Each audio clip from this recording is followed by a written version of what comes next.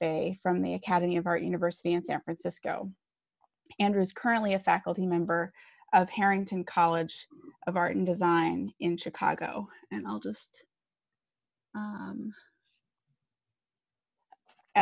these are two more of his drawings. Oh, there we go. Our second artist is Lisa Lebofsky, who is a nomadic plein air painter collaborating with nature and people. Her work has been exhibited at such venues such as Savannah College of Art and Design, New Bedford Whaling Museum, Shelburne Museum, Lehman College, and El Museo de la Ciudad de Mexico. Lisa has held residencies across the US and also in Newfoundland. And importantly for tonight's event, as Michael has mentioned, she's the director of DFN projects in Manhattan. And please do go see the show if you can before it closes tomorrow at 4. And Sherrie McGraw is an artist and teacher whose early education took her to the Art Students League of New York, where she later served as a drawing and painting instructor. Her work has earned many awards and has been exhibited at major museums nationwide, including a retrospective at the Butler Institute of American Art in 2014.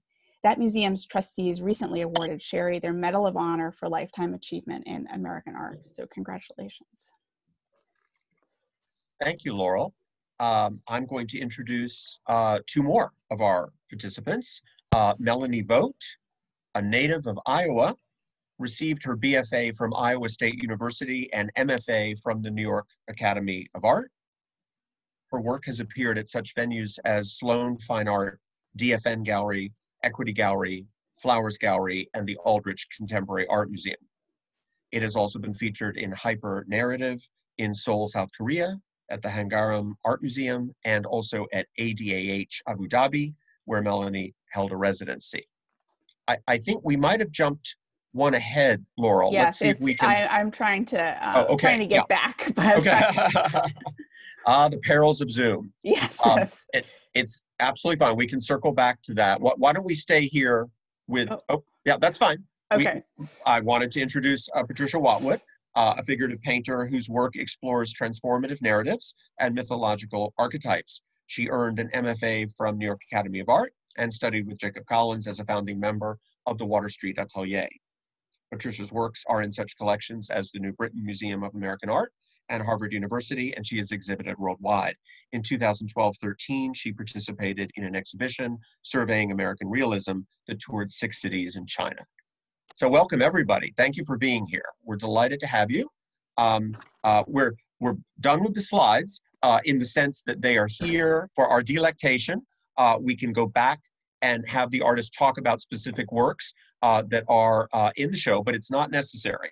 That was really wonderful to have Michael show us the installation in video and still photography. So thank you and congratulations to absolutely everybody involved. Laurel, it's great to see you again. It is great to see you too, Peter. I'm sorry it has to be by Zoom, but you know, here we are. We were last together at the Sargent Drawing Show with Michael. And maybe some other people in this group, I think. Probably, that's right. So Laurel and I were chatting a little bit before this began about how we might want to roll this out. And we're really grateful in advance for the insights of our panelists. Basically, I thought that I might just set it up a bit, if I may, by stealing shamelessly from others who have talked more eloquently than I ever could about the color blue. It goes without saying that many books have been written on the shifting meanings of the color blue over time. One recent example was authored by the French medievalist Michel Pastoureau, and that is absolutely in print. You can find the latest edition at your local bookshop. The summary that I might want to convey in a minute from this author would start us off with the ancient Greeks, who thought that blue was ugly and barbaric, and therefore, in fact, we don't see much blue in ancient Western art, or even referred to much in language. It was associated with the barbarians, in fact. Then everything changed in medieval Europe, and really, we all think surely of the Virgin Mary and the decoration of churches and works of religious art when we think about the robe that the Virgin Mary was wearing. Now, please understand, I am referring to European, or if you will, Western culture. and I don't pretend to know much about non-Western cultures and their relationship to blue. But I have a feeling that much of our conversation today will address the Western tradition of art making. That is not in any way to denigrate these other traditions and legacies. Early modern Europe, of course, took on blue in a new way when it comes to royalty. That was something that was very revered. And then along comes the French Revolution, which decided to utilize blue in its own way. We think about the tricolor flag, of course, containing blue as well as red and white. And then we jump to the 20th century and all sorts of other meanings that could range from the blues music, blue jeans as a symbol of resistance in the 1960s. Earth seen from space is perceived as generally blue. All of these ideas and many, many more are looming in the background every time an artist reaches for a blue pigment on her or his palette. And I wonder then if we could throw the question to our panelists to talk with us about what blue means to you. It's a very broad question, but we'll start maybe in alphabetical order if you don't mind. Andy, are you there? Could you give us your feedback? Can you hear me okay? I can hear you well. All right, well, I'm from Chicago, and of course, Chicago is the home of the blues. So I'm representing my hometown, I guess you could say, when I'm using blue. But I also wanted to kind of point to, Patricia made that link between color and drawing. And, when you look at a lot of classical drawings, French academic drawings, for example, Italian drawings, often, in many cases with the Italians, they do color the paper. They often tone the paper traditionally for silver point, metal point, and so on. And so those cool colors set off really nicely, the kind of rendering of the skin, the rendering of the body. Also, I was going to mention that looking at a lot of the classical drawings, you often see them with French mats. And those mats are usually very beautifully colored, often with this really amazing deep blue. And when I was training in art school, I draw on white paper with charcoal for years. But at some point I said, I don't really want to draw with black and white media anymore. I want to use color. So thinking about those French mats and the beautiful colors, that made me think about, just using color paper. And so those two kind of things, looking at these Italian metal point drawings and then looking at these beautiful French mats, made me kind of steered me toward using color as part of the practice. I was going to mention one other thing about my medium, and that is a lot of times I draw with Caran d'Ache color pencils, which are excellent color pencils made in Switzerland. And what's great about their products is that all their color pencils have a number system, and they make different thicknesses of pencil. Well, I should say they make a pencil. They also make a kind of crayon, called a neocolor, and they also make it even larger, really big, almost like a cigar kind of thing. They're all use that same number system. So if you're going to draw, you can choose the color by the number system, and you can draw from a very fat line to a medium line to a fine line, all with the same color. So I really like their products. They work really, and the quality is excellent, of course. Great, that's quite an asset. Thank you. Let's turn to Lisa. What are your thoughts on blue? I think I'm the only exclusively landscape painter here. So my thoughts with blue are very much about space, the murky depths of the ocean, the elusive horizon lines, and in that the desire and our relationship with the idea of the abyss, where it's our potential demise, but it's also all of our hope and optimism, like the bright blue skies, but then again, that murky depth, or that siren song of the horizon line that you can never attain. Because it's always out there, and as soon as you get there, atmospheric blue isn't there anymore, it's unattainable, but it calls us out there. We go to a mountaintop and we just see the blue all around us, but it's not really blue. I like that, unattainable. So powerful in life to recognize that some things are unattainable. Well, this is great work. Thank you. I don't think Sherrie McGraw is with us yet. If she is, I hope she'll speak up. Nope. Okay, we'll jump to Melanie. Melanie, what are your thoughts on blue? Well, I'm certainly with Lisa about the aspheric quality of skies. And Yep. I guess, honestly, when Patty first came to me about blue drawings, I never really thought about the color blue that much, using it as a ground. So it kind of opened me up to doing that. And I welcomed the idea. But certainly a lot of my work has the big blue sky as a backdrop, and the atmosphere is certainly important. Also, the melancholic feeling that comes with it, I guess, especially in this drawing. And Yes. the kind of that the previous drawing was referencing kind of our fragility and mortality, and the blue really felt right for it. And then the second one with the overalls, the same. I guess it was the color of the garment as well. So I was happy to. I actually started this one from life outside with a blue watercolor pencil, and then came back and set the still life up again and drew it from life. So yeah. Thank you. Thank you. Patty, you've already given us some thoughts on blue, but maybe you have a little more to say. Yeah, personal. Part of it is just personal favorite. Like, it is my favorite color, and I've always liked making hand-toned papers with watercolor. And so as I just, out of the sheer joy of the number of blue colors, there's like ultramarine, and this color called Indian Throne, and there's Prussian blue, and there's cerulean, and there's cobalt. And frankly, I love all of those colors. It's like my favorite range of part of the chromatic spectrum.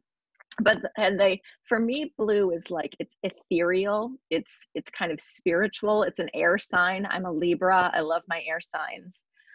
It's atmospheric, like Lisa was talking about, sort of the unattainable, the horizon line. But it's like when you look up at the sky, it's also about infinite distance, right? Infinity, right? Yes. And sort of like, literally something that goes on forever. And so those are feelings that I connect with the color blue. But then I just started enjoying using them in my artwork because of the sky, because of the atmosphere, horizon line, water, all of these things that are so prevalent in our natural world.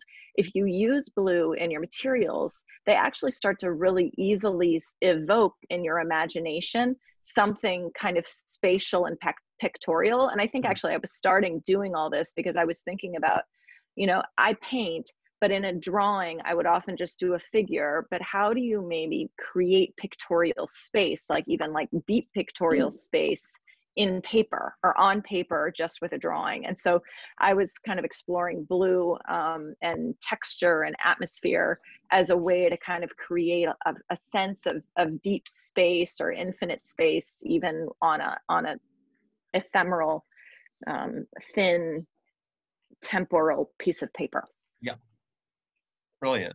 Thank you. Well, all of you have conjured some fascinating ideas for us to go back and revisit.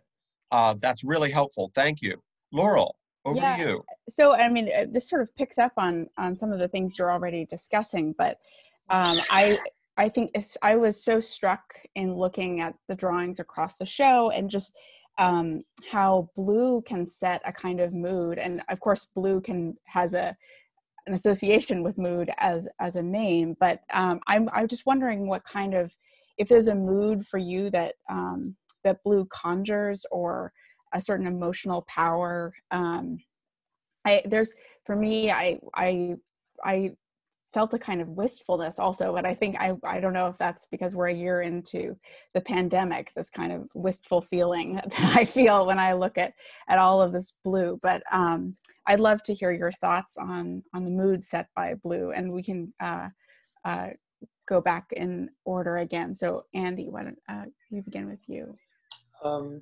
Well, definitely, it's certainly a lower mood. It certainly has that connotation of nighttime, resting.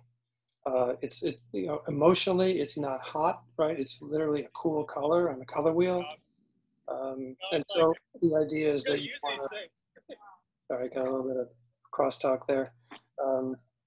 that it's something that's meant to be, I think, invites contemplation. It reduces, your heart rate is supposed to go down so you can kind of less heart and more head kind of thing, I guess. And also, where I live, I can see Lake Michigan, so I look out every day and see the different shades of blue over the lake, and so it just reminds me of all those, what Patty was mentioning, those infinite tones in blue, warm blues, cool blues, purplish blues, and so on. There's just a great range. Once you start staring at it, you see all this range and all this subtlety. So, so I think, yeah, when I'm doing these drawings, they're very contemplative. The act of realistic drawing is a very contemplative act in the sense that you're in dialogue with this thing that you're drawing directly. And so there's a lot of, there's a lot of time where you're investigating what you're doing, you're assessing what you're doing. You're trying to decide what's correct, what's not correct. There's limitations within the medium, so you can't just, it's not like charcoal, you just wipe it away. You really have to think before you draw. So there's a lot of thinking, a lot of contemplation, a lot of kind of working through the process very carefully. So that cool color really, I think, helps to calm you down and help you work consistently, quietly. I feel calmer already. And so how about Lisa? So blue, I was just thinking about it. I hadn't really thought of it in these terms because I am fascinated by the dichotomy of feelings that can happen from it. But at first glance, blue is very hopeful, and there is optimism in it, and it's alluring. It's like it's water and it's the sky and these air. It's the elements that we need to survive. But as you layer it and it develops its density as it moves to night, or what I do in my work is just this layering and layering and layering of blues, and you end up with this dense black that it can devour you. And so, and I hadn't thought about that until just now, or just hope is this kind of, it's this feeling that also, I love in Spanish, hope in Spanish also can mean wait. And it's a synonymous word, and or an interchangeable word, and and there is that weight, and that just there is a tension inherent with it. And so, yeah, there's just, it's a very a compelling color. It's got so much depth and not just literally, but just also psychologically. Wonderful. And Melanie? Yes, I'm not feeling that wordy tonight, I have to say. I love blue. It's always been one of my favorite colors. I think partially because I feel like I'm from a remote area in Iowa where that was the primary color that we'd see all year long. And one thing I was thinking about after we spoke a while ago, the psychological aspects of color and why we choose certain colors. But something I feel like that's very calming is that I can relate to the sky, and it always feels like home. Like I can go to the park and just lie on the grass and look up and kind of forget where I'm at. So it's been wonderful kind of absorbing this color blue. And it's also what Lisa said about the darks, how it can really create a sense, or just depending, there's such a huge range of blues, and it has such an immense range of psychological aspects, whether it's a cerulean blue or I'm trying to think of the name that I would give it, but it's something of a Caribbean blue versus a Payne's gray, which is my favorite dark. And you can add a red to it and make a varied temperature of black. Or so anyway, yeah, that's all. Thank you. I love hearing all of these, the sky imagery, and all of you talking about it's sort of, especially, I don't know, I think I've spent a lot of time looking at the sky the past year. Yes. So Patty, do you want to add? Well, I wanted to comment on something you said, Laurel, about how the work in the show made you feel a little wistful, right? And I think for me, blue, like it does evoke like a sense of openness, like looking at the sky, like Melanie was saying, which is so what we haven't been able to do, especially, during the pandemic, during the winter, So blue for me really evokes like openness, breath, air, freedom, which I think is one of the reasons why I find the show so appealing right now, is because it kind of evokes all of these things that I've been sort of cloistered away from and kind of am drawn to. Like Andy said, I think that blue is a very, well, I would almost like I think of it as like an Enlightenment color. I think of like, you know, French 18th century, like salons, and it's like it has balance and poise. It's not hot and temperamental. It's like, it's reasoned and calm and open. And I think right now, like all of that stability and intellectualism and openness sounds really appealing to me. Well, as someone who studies the 18th century, I also appreciate that that Enlightenment feeling, and one of the other things I was wondering about was, I think some of you have talked about the contemporaneity of blue and also the historical trajectory of blue, and when I think of blue and drawing, I think of sort of Italian papers and Venice and that tradition that extends forward. And I wondered to what extent you feel sort of, if you are drawing on historical precedents, and Andy, you've already spoken to this some, but you may want to say more, just sort of thinking about your art in relation to this longer trajectory of blue, if that's something that you feel fits. Well, I mean, the couple images just popped into my mind, and one is the Matisse blue cutout nudes, you know. The other is Yves Klein's experiment with the color blue and the figure. You're probably familiar with those, I'm sure, like where you take the model and he would paint the model's body with blue paint, have them roll around on a canvas. And then later he takes the Venus statue and coats it with that special blue that he patented or whatever he did to that ultramarine blue. And so those are kind of more contemporary, I guess, models, more daring approaches to blue and the figure. And of course, there's the Blue Man Group, I guess you could say as well, which I still don't understand exactly why these people are blue, but in terms of, yeah, I mean, definitely I'm clearly looking at historical precedents for the figure drawings. I'm particularly interested in Ang's drawings, although he didn't really use blue all that much. He's using graphite, which is the graphite pencil was kind of a new invention when he was around. But certainly looking at older precedents, people using, colored media and colored papers and so on.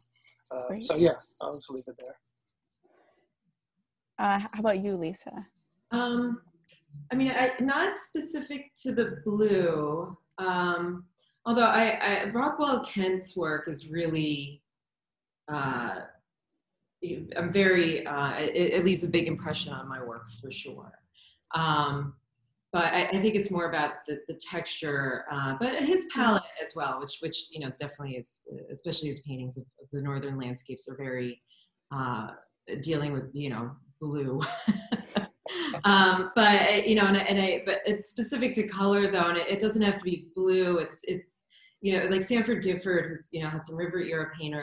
His work is very inspirational to me because of these constant colors, temperature shifts, and how he and it's constant from whatever the light source is. It's just this constant radiating, and just thinking of paintings in layers that way, and how you have in this one. And for me, the light, let's say, is actually the dark of the horizon in this one, and just how it radiates out from that focal point.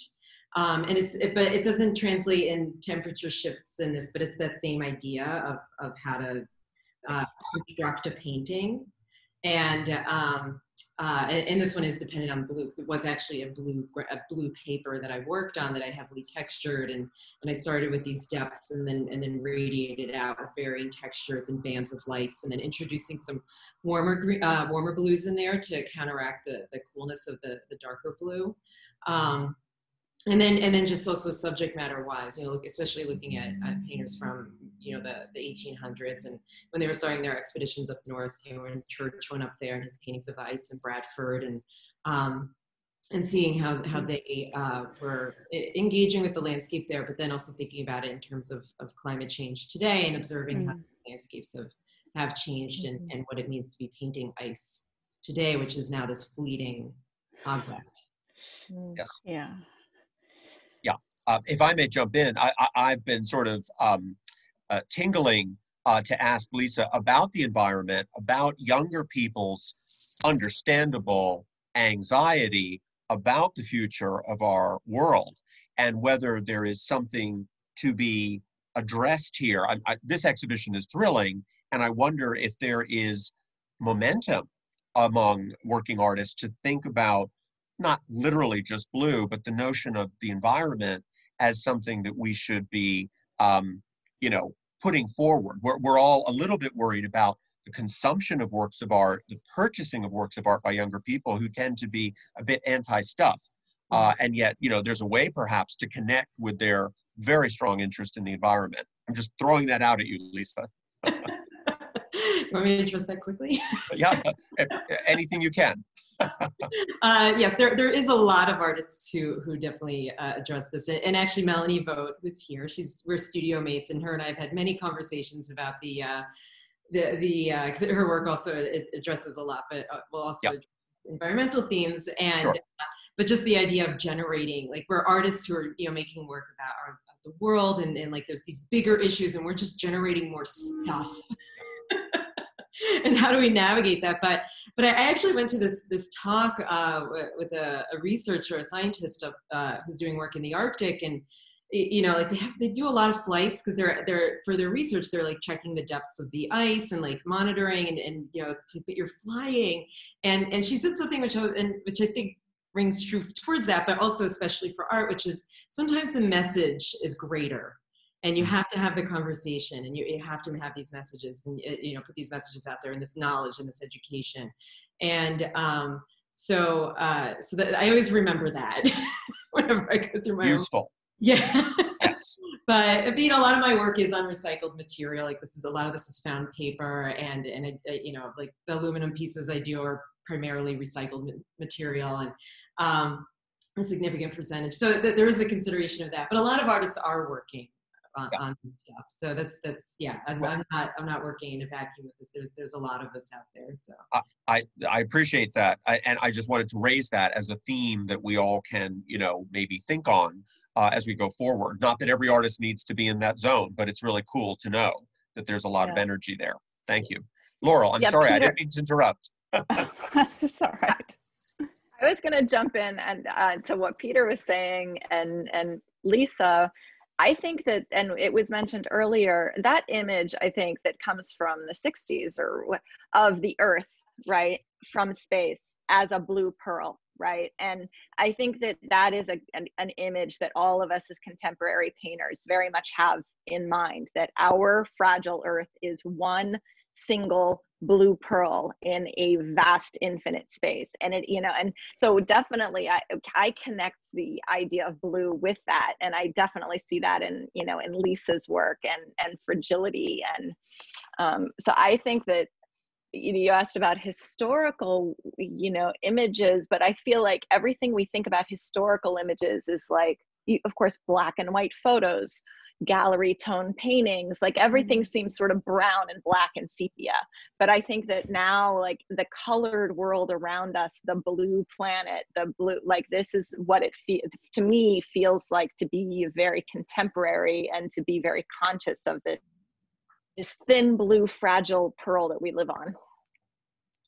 Laurel, you want to jump in for a second? Sure. I wanted to just talk a bit about this idea about color space.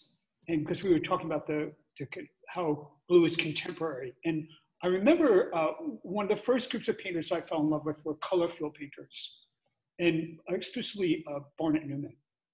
And he was creating these big, immense color paintings, right? And one was blue, and it was just all blue. And it was one of the paintings I was thinking about when Penny and I first thought about doing the show.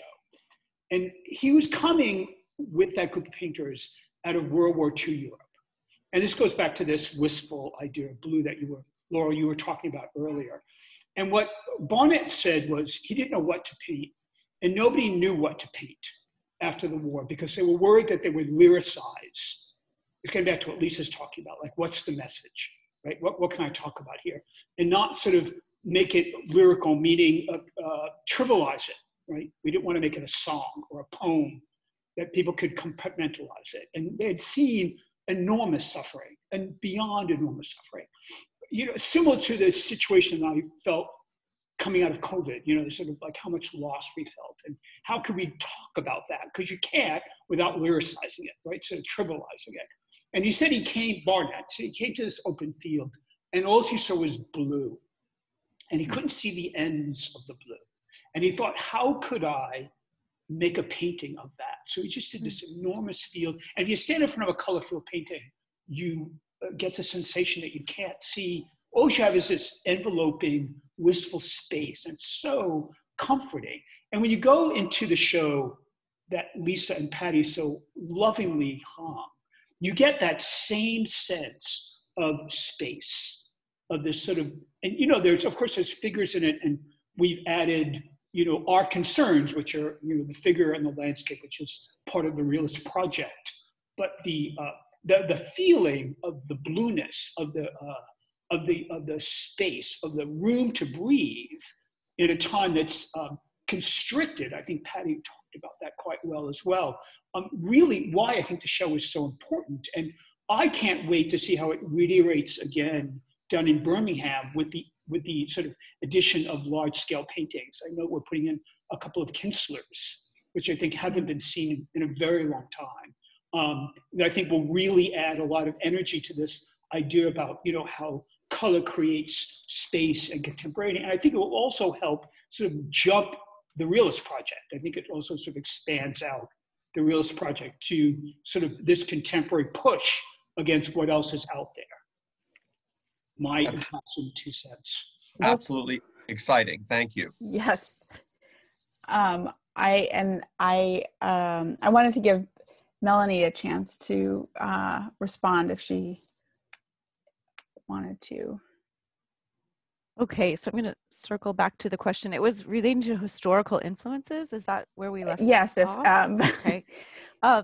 We've kind of gone in different directions, and they're all rich topics. I guess just off the top of my head, I think of the Degas drapery studies that just every time I look at them, I just melt. I love Degas. I see him, a piece of his from across the room, not knowing that it's him, and I already know it's him. You know, he's one of my favorites. Just really speaks to me. And then after hearing all this conversation, was thinking about my early loves and influences, and the Klimt, and also the artists that are either called new objectivity or new realists, like Otto Dix, and all of these in-between war painters and their very expressive use of color. When I was an undergrad, the most important thing my first painting teacher told me is go wash your hands, because I was covered in phthalo blue. I just couldn't stop. You know, all of my paintings were kind of monochromatic and green phthalo blue, and I've kind of gotten away from that. In fact, I try to use lighter palettes because I guess I love the openness, but there's a lot of ways to get through that or get to that, and I guess alizarin crimson is my new crush, and all the variations of that kind of direction. But today I contemporary artists I just absolutely love. Victor Mann, he's I don't know exactly, I can't remember where he's from, but I believe that's his name. Anyway, monochromatic blues and green paintings, and also Lisa Yuskavage, how she's kind of delved into all these monochromatic worlds. So these are people I think of when I think of blues. And in fact, there's been such a wave of kind of night paintings, really saturated palettes recently that you know, I get very excited about. I kind of wish I could reinvent myself at this period in my life, and I keep trying, but then I keep finding myself as a realist. I'm sure we all can relate. And then just a tiny bit in reference to Peter's question about the environment and artist's place that I found a bit comforting is Naomi Klein's book on fire.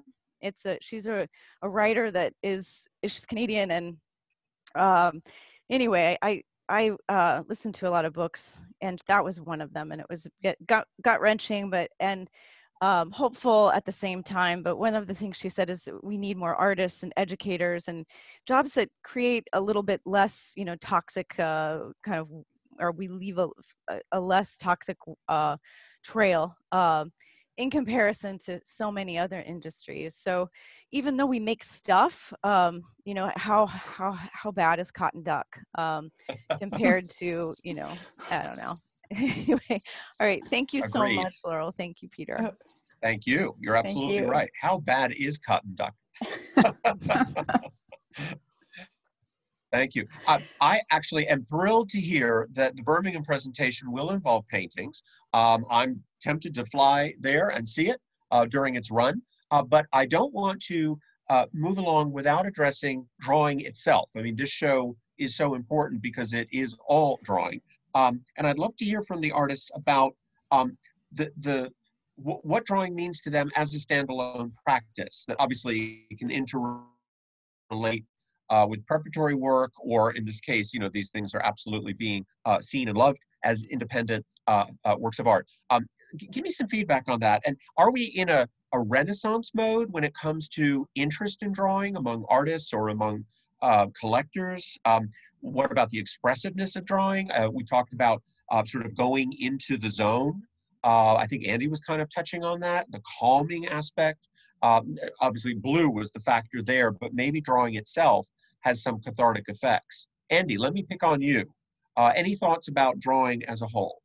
Well, I mean, I really mostly draw now as preparatory work, as studies for paintings, because my focus mainly is on figurative painting. Sure. So, but of course, I love to draw the figure whenever I get a chance. That is just a sketch kind of session. We do that in Chicago. We've done it before the pandemic. My wife and I would set up sketch sessions with friends and a model, and it's the most enjoyable thing you can do. You just don't have to. You can. It's just therapeutic in the sense that you can block out everything. You're so focused on the drawing that it just takes every other problem away from you. So it's I think mentally extremely very good as an exercise to do. Yeah. But mainly for my own work, I do it as preparatory for the paintings. Yeah. Got it. Thank you. Lisa. So, I kind of come to my own place of where I settled on what drawing is, because this can also be painting, because it is with a brush, it's with paint. But yes. I've curated a few drawing shows, and this has always been a question of like, well, where do we draw the line? Without making a pun there, but where do we draw the line of like, what's a drawing, what's a painting? Yeah. And for me, and I've had many disputes, but where I've settled is that drawing it discusses tone, value. It's not an exploration in color. It's an exploration in mark making, so texture. So really, like to me, if it's about mark and value, there's your drawing. Yeah. And much of my work, I mean, the only way I'll even fully distinguish it is, if it's once it's mounted on something bigger. If I take a work on paper and mount it on a board, then it might be like, all right, now we can call it a painting. But it's it can be it can change its mind. Right. Very flexible. Yeah. Well, I like that idea though of this reevaluation, redefining of what drawing is, and I would like to give credit where credit is due to organizations like the Drawing Center and the Menil Institute for Drawing, because they are opening all of us, including art lovers, not people in the art world at all, but just people who visit, to what drawing is and can be. But clearly, we have a specific set of works here in this exhibition that are in, a zone of a kind. Let me jump to Melanie. What are your thoughts on the renaissance of drawing, or is that a silly term? I'm not sure. I feel like drawing is just something that everyone does, and then sometimes they just stop. I read a quote by Via Selman that she said, as kids, we just draw, and then so I think it was her that said that. But also, drawing has evolved and changed and gone through different phases, I suppose, with art history. So to call it a renaissance, I'm not sure. I think it's always kind of percolating, or there's some group that's maintaining its hold. And I guess I feel like I'm super lucky that I got to study with a lot of wonderful drawing teachers. Anyway, I also feel very lucky that I teach drawing, and it keeps me like working with students doing figure drawing every week, either if it's on Zoom right now or in person sometimes if we're lucky enough. It's just it's something that that response to the world around is so important. Also, just to be able to have the ability to use gesture as a way to kind of pull ideas out of wherever they come from and put them on the page. I guess that's what drawing means most to me. And I don't draw enough, I have to say. I've been making myself draw more recently, and I got to see the Goya exhibition at the Met last Friday, and I just was so inspired after. And there was I'm not sure, I can't remember if it was an etching or a drawing of a tree with people in it that I'd never seen before, and I got so excited. So anyway, but yeah, drawing as a renaissance, perhaps. I like the idea. We'll work on it. Okay, good. I want to give praise to John Bellardo, who put a chat up about the 9/11 Museum in downtown Manhattan, and the painting there and the evocation of the blue sky on that Tuesday morning. I think that's really interesting because, Patty talked very eloquently about us being shaped by the image of Earth in space, and that has shaped our time and everyone after. And I would argue that many of us are also impacted by 9/11 and its visuality. And I'm so glad you raised that. I don't know if John wants to talk about that. I'm not sure if you have yourself on unmute. I don't see you. So, oh, there you are. Okay. I don't have anything to add. You've said everything. Oh, so okay. Thank you. Yeah, that's a wonderful experience to go see that. Yeah. Did not want to put you on the spot, but thank you. I just wanted to hear your thoughts. I don't know if the panelists have any thoughts on that. Not specifically the work of art necessarily, but that notion of the infinity of the sky that day carrying a very dangerous message or aspect, as opposed to one of calm or one of the sublime. Well, it's the juxtaposition of those two things, right? It's this perfectly beautiful day, and then everything is completely, destroyed. The calm is completely destroyed, and the juxtaposition of the colors too. The fire against that blue. These are complementary colors. The orange, the yellows, the reds. So just the stark difference, the juxtaposition, the stark, just hard to believe, kind of aspect of it, almost like a movie, that kind of thing. So, but it was real. So, yeah. Yeah. Thank you. Yeah. That's a beautiful point that was brought up, that the idea of that monument and a memorial and the use of the blue with that. And it is one of those, inevitably, when, especially New Yorkers, but I think any American, when they meet, like, there's inevitably the conversation of September 11th and where were you that day? And, but then particular to hear, and everybody remembers where they were that day. But then particular to hear the fact that it was this jarringly beautiful, perfect 72-degree September day. And just how, like, discombobulating that was, like, nonsensical. But so in addition, like, we've already said the things about, like, like the dichotomy of feeling in the sublime, and, like, the horrors of that. Like, the sublime is either your demise or your potential. Like, that's why we're so, like, mesmerized by it. But it so speaks to that. But it's also the grand unifier. Like, everybody experienced and had the weird relationship with that blue sky, and that's actually a beautiful just something that brings us together in a very, very sad way. But everybody had that feeling, which is magical. It is. Thank you. Yeah. Michael and Laurel, I wonder if we might take the screen down so that we can see each other and ask people to raise their hands if they have specific questions. Maybe that would make it a little more community. There we go. That's great. Hi, everybody. If you, Phoebe Bernard, yeah. This is Beverly. I'm sorry. I'm just reading the sign there. Okay. That's all right. I just wanted to invite everyone to Birmingham for the show. I'll never forget the one that we had in New York several years ago when it was curated by Michael and Patty, and it was, you could not squeeze another person into the gallery. And I'll never forget because Michael said, well, I said, we should make a blue cocktail. He said, oh, I know how, let's make a blue whale.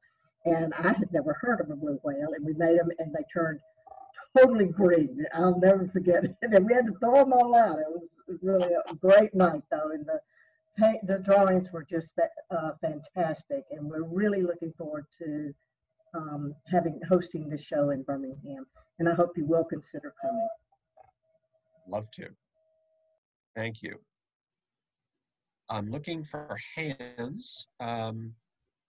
Let's see. Oh, wait, I thought I just saw, hold on. Oh, Andrew, I think. There we go, yes. So I was included with the show. I'm an abstract painter that participates in a figurative drawing class once a week. I am also a full-time bartender, so my recommendation for a batch cocktail might be a Blue Hawaiian for the next opening, which is super simple and delicious by all. A nice rum punch for everybody. I'm taking notes here. A Blue Hawaiian will go far. A little bit about my work. I'm an abstract painter in studio practice for 18 years. I paint subconscious abstract, meaning I don't have a final intent of what the painting is going to look like when I start. I use music as my influence, both in the studio and in my figure drawing practice. This one here, displayed by Lisa, is called Devil's Haircut, which is a Beck song. So you can kind of put that tune into your head while you look at the piece, and you'll see a little bit of chaos, but balance, flow, and the idea that it's playful. I bring my abstract technique to the figure drawing. What happens with my abstract is I find no mistake in my painting. So it's application, process. You can look at it as application to other applications. So it's kind of, you're reacting to the marks that are already on the canvas. These pieces are used blue painter's tape. In this practice, I pull all the tape first and then apply the tape in an abstract form without tearing the tape. With that idea, it's subconsciously torn using the shapes that are already torn. Music is my main rhythm in my painting, and I'm gonna go to Miles Davis, Kind of Blue, best jazz album I've ever listened to in my life, and I get a lot of feeling from Miles Davis. I also particularly admire Picasso's Blue Period, Sure. not to be overlooked. And I call myself the Blue King. I have blue eyes, and blue is my favorite color. So when it comes to blue, it was an honor to be a part of this show. Well, I'm telling you, thank you. And you were born for this exhibition. I mean, there it is. That's just perfect. I can't believe my ears. I thank Michael for including me with the show, and I look forward to showing my pieces in Alabama. Thank you. Great, congratulations. Now, I saw that Alexi Steele had raised a hand. Are you, I don't see you. Well, somewhere there. Okay. Wanted to congratulate everybody on a great show. Michael, Patty, Peter, what a fantastic, great exhibition. One of the most marvelously curated from the first one. That was such a great pleasure to see in person, to the second one that carries a special meaning. But the reason I raised the hand is actually, there was an interesting thought that veering from our great realist project, obviously, that is now in an important stage, kind of really already having its own foundation, but with natural alliances and natural directions of that project to the broader, greater art world is huge and great. Have you thought of this really amazing movement in the 50s that was pretty much New York, concurrent to what we see in all museums, but is not unfortunately seen in many museums, of sort of aesthetic wing of abstract art? And there was a really great group of aesthetic abstract artists whose art built on a lot of concepts, visual ideas, visual philosophy that the realist type of art form is built, but they're doing it in abstract forms. And I had a great firsthand experience with that with Chris's dad, who, Chris Pugliese, Chris's dad, who was part of that movement. So there is this really interesting, great, authentic New York part of that culture that is not, I think, sufficiently studied or presented. And I think in many ways that could be a natural aesthetic counterpoint ally in any ways in our beautiful, great, big, wide art world. And that was my question, as you on the curatorial side, Michael or Peter, if there's something that you would consider. Michael, please, what are your thoughts? That's a really interesting point. Yeah.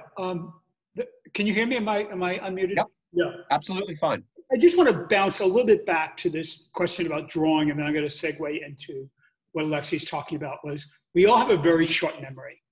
And I was the dean of the Academy of Art when that plane hit the World Trade Center. And when I went to school, you couldn't draw because nobody could teach you how to draw. And what we did, there was a group of us would get together at night in the basement of the gym and take our clothes off and draw each other before the faculty could find out. And there was more flesh than Baywatch, but it's sort of like how we could draw. So, there's a 20-minute segment there in the screen, right, of art history, where suddenly it wasn't being taught, right? So I just want to bring that to the foreground to remember that this is still very new in the scheme of things. This idea about drawing as a practice, whether it's standalone or informing your paintings. And then I just want to branch a little bit over to what Andrew Hockenberry was talking about. And then it becomes research. Right, so drawing is this idea that you're just, it's my first exploration, my first move into the figure, or my first move into the landscape, or my first flight of a feeling is my drawing, right? So, and then, so to Alexi, the Whitney ran out of money, right? It was right after what was that, when did things tank? 2012, 2011, with the real estate bust, whatever that period was. None of the big museums had any money, right? So they couldn't do their blockbusters anymore. So they started dragging shit up from the basement. Sorry, wrong word. Stuff from the basement. That was totally outside the canon, right? That work that none of us did. And we were calling all our friends saying, did you see the last show at the Whitney? I mean, and to Lexi's point, it was all figurative. It's like, where has this stuff been, right? So there was this whole counter movement that Alexi's talking about that was happening outside. And don't get me wrong, I think all work is great, and I think it does happen concurrently, but the prevailing art historical model is, figurative, then abstract, and then, I don't know, then what happens. So, but really, they're two trains, right? And they're coursing along. So that, for me, is a very fertile area of curatorial exploration. It's like, what was happening in the 50s were, there were also these outsider artists, too, that were sort of, BIPOC artists that were like working in these figurative practices that something was like, being pulled out because the times had opened up and we could talk about that. We could talk about women artists, we could talk about Black artists, we can talk about figure artists. So now we have this lovely open playing field where we can start to sort of explore all that. And then finally, to Alessia, to your point, that connection is very important. Like establishing that lineage is essential for current artists so we can build their market. And that, I mean that both market aesthetically and price, right? That we establish a foundation that shows this is just not something that just happened. This has been going on and on and on and on. I hope that somewhat answers the question, but I'm just asking questions, right? That's how we move cultures forward, right? We ask questions. Absolutely. I mean, that there is that idea of putting it on the table and everyone can ruminate. I love that suggestion. And I agree that now we are back to a moment in American cultural history where museums are going to have to turn to their collections more, as they did after the economic crisis that Michael was describing. So maybe this is a chance to revisit some of that material. And indeed, the canon is broader, as it should be. But also let's talk about those different approaches to art that have flourished, either famously or quietly in American life. That's great. Any other questions? We don't want to keep you here all night, but, oh, Ellen? Nope. Let's see. I saw a wave there, but that might not have that's been. me. It's Ellen. Oh, hi. Hi. Hi. First of all, fabulous show, beautiful show. I keep going back and scrolling through. I can't see it in person, unfortunately, but it's just a really wonderful show. The word that I didn't hear in the whole discussion of blue, and thank you so much for raising a color as a topic in art. That's just a very wonderful approach to take. I didn't hear innocence. And to me, blue, we're living in a very increasingly hot planet. When you think of anger, when you think of temper, any of the hot emotions, they're not always good emotions. And what I see in the blue and in many of the pieces that are in the show is a priori peacefulness. And in the selection of the blue paper itself, you've moved into a cool realm. You've moved into a much cooler statement. So I'd like to hear what some of the artists have to say about that. Blue, to me, is a beautiful color in the Arabic world. Turquoise is the color of luck and happiness. And even behind you, nodding away happily there's this beautiful blue in the background. These are tiles from Damascus, Ellen. Here we go. Yeah, I was wondering where that beauty was from. Right. So I would like to hear more about how, if I were to approach an alizarin crimson or bright red canvas, it would be such a different mood than approaching a blue canvas, a canvas that's been prime blue. Absolutely. So, artists, please. Thank you, Ellen. Melanie or Lisa, and Andrew, any thoughts on that? I was just going to mention that I think you mentioned the word innocence. And as far as I know, I think, I could be wrong on this, but I believe that babies cannot actually see the color blue. That the color blue is something, the ability to see that color is acquired a little bit later in childhood. And that could explain partly why, that color blue sometimes is missing from a lot of literature. You mentioned the Greek literature, Peter. It could be something to do with the way people were just not recognizing something that seems obvious to us. Yeah, how interesting. But certainly, I mean, there's definitely something inviting about that blue surface. And of course, if you wanted to make something aggressive or very intense, you could start with a really warm ground. And if you're looking at, a lot of Renaissance painting, a lot of Baroque painting starts with that really warm ground, and they're building cool colors on top of that to try to replicate the coolness of the light that's coming in the studio situation. So you're balancing the cool light against the warm shadow, and that's a truism among realist painters. I would agree that the blue surface is very it's a very, very calming, very stabilizing surface emotionally. Thank you. Melanie. There's just such a range of blue. I can imagine when you say innocence, I can imagine a blue that comes to mind when you say innocence, certainly. But for some reason, the color blue elicits in me more of a melancholy or a calm. It depends on the color. If it's slightly gray, or more of towards the Prussian side, a little bit more moody, but a bright blue sky, the sense of innocence of a planet that hasn't yet been destroyed. But yeah, that's interesting. I thank you for bringing up the idea of innocence, and it certainly makes sense. Thanks. Lisa? I can't say that I'm using blue or thinking about it in terms of innocence, at least not consciously. I can't speak to artists who are doing that. Because in my work, I'm painting the stories of dead and dying landscapes, and so that's the antithesis of it. But like in the specifics of the work that's here and that you've seen on the screen, like that work would have started with a lighter blue, more lofty blue, and then it just, burying it in darker and darker colors, and then, pulling out some lights again, and then pushing it back down under the water, like off into the horizon. So for me, that's not my engagement with the color, at least not consciously. Like that could be, I didn't think about it till now, like, oh, okay, yeah, no, with those sort of, I'm not making a beautiful, innocent blue. I'm covering it. Got it. Well, thank you. Michael, how are we doing on time? Should we begin to wind this down? We know that folks want to eat some supper. I think that's a really good idea. Yeah. I would like to just ask Melanie, though, if she would just, Melanie's got a happening really soon. So those that are in the know, Melanie's show opened March 10th of last year at Equity Gallery. It was an amazing show called The Wash House, and it closed the next day. And that was after 2 years of work. So talk about blue skies and catastrophe. But Melanie has produced a catalog of that work, which we're really excited about. It's the first catalog that Equity has produced or co-produced.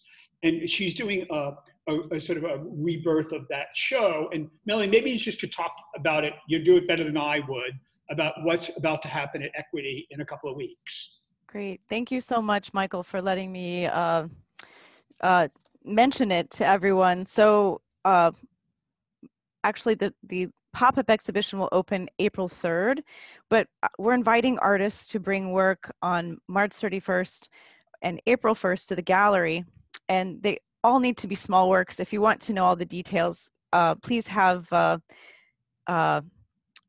Michael or Gina put you in touch with me. But basically the theme of the Wash House was, or the Wash House, I titled the show The Wash House, Nothing Ever Happened Here. It was a really bad idea. It jinxed the whole exhibition. It opened the 12th, and then everything was shutting down the 13th. But anyway, a wash house is a building that people would traditionally wash their clothes, and I was just obsessed with this building and trying to figure out kind of what happened there. And the years leading up to the exhibition were very turbulent, and I guess I wanted to try to find something of substance that actually happened there, but there was nothing really. It was just kind of about a lot of lives that perhaps came and went through the place and were folded into the soil that surrounded the structure. The story is just kind of lost of people. And so there were remnants and things of that in the sky. But I'm inviting artists to basically reflect on the year and think about a social issue or something, a driving force in their art, and make a small drawing, something that's not too big. And I think the dimensions are 12 by 36 inches. It could be very long, but I'm actually going to put a makeshift clothesline in the gallery and ask artists to hang the work on the clothesline. So it should be very interesting as a pop-up installation. Small drawings, works on paper or fabric would be preferable. And I want it to be very inclusive. So if you have an idea or think of something the next few days and you're an artist that wants to participate, please reach out to Equity Gallery about that. Thank you so much, Michael. Great. Thank you, Melanie. That sounds great. Fabulous. Yeah. And Okay. thank you all. I think we're going to be wrapping things up. So while I have my mic on, I just wanted to thank you for this wonderful conversation, everyone for being here. And I'm honored to be a part of all of this. Thank you. We appreciate your insights. It's been All fun. right, I just want to can we give a round of applause to all the artists that are here Yes. today, and also to our panelists who did a great job, and the sense of community that equity strives for, I think really came through tonight and really shown. So if we don't have any further questions, I think we can all kiss each other goodbye. And stay tuned. If you're not a member of Equity Gallery, you ought to become one, because it's a fabulous community. And here we are tonight celebrating that. So adieu, and I'll see you all soon. Thanks. Thank you. Thank you. Congratulations. Thank you. Congratulations. Bye. Bye. Good night. Congratulations. Thank you. Thank you. Good night. Congratulations. Congratulations. Good night, everybody. Great to see. Hope to see you in person soon. Bye, Lexi. Good to see you. Bye. Thanks, Michael. Thank you all for coming. Good to see you all. Good to see you, Andy. Thank you. Thanks so much. Talk to you soon. Love to Helen. I will.